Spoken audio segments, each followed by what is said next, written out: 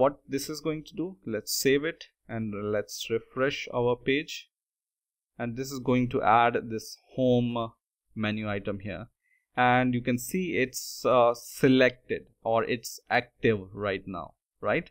Because it's giving the effect that this home item is clicked, right? So when we leave this list item as empty class and just refresh the page, it will not be selected. Okay, so this active we add to show that this item is active right now. Okay, now in the same way you can add some more list item, for example about, and this time I haven't added any let's leave it as default like this, and I haven't added any class active here, right? So once I refresh the page, I can see this is active and this is not active, right? And so now we want to add a drop down menu, for example, in our navigation bar. How we can do this? So there is first of all list item. So we will add a list item here, and we will end this list item with this closing tag. And we have included this class called drop down. Okay, and this will add a drop down menu item to your nav bar, right? Now first of all we will add this item here, like about. So I will just copy this and I will explain you everything one by one. So for now let's remove this thing, okay, and this thing.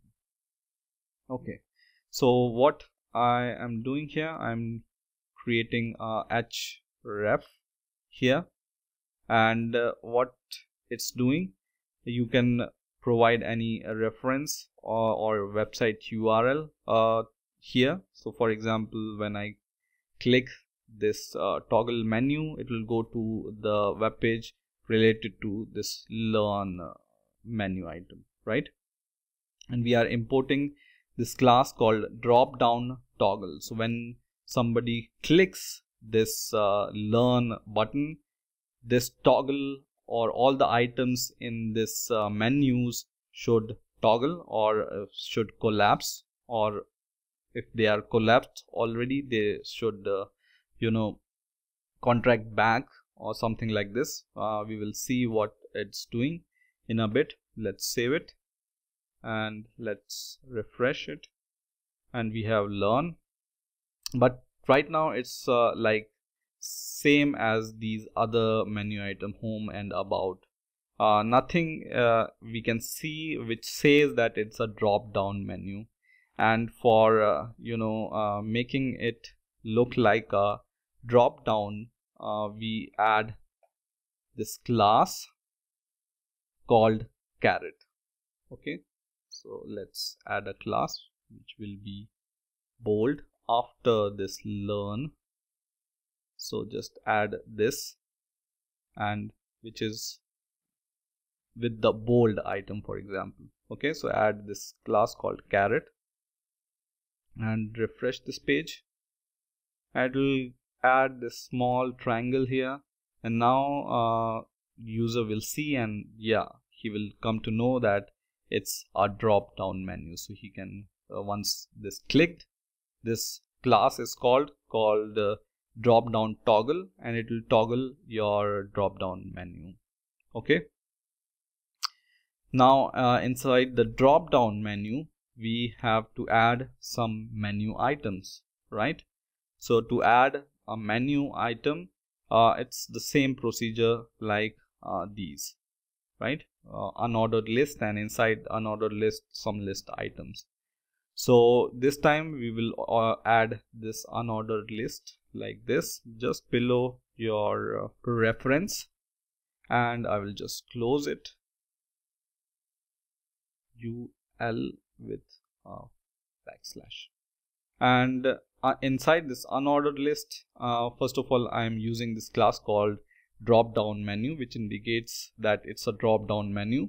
And then in the list item, first of all, we can add a list item.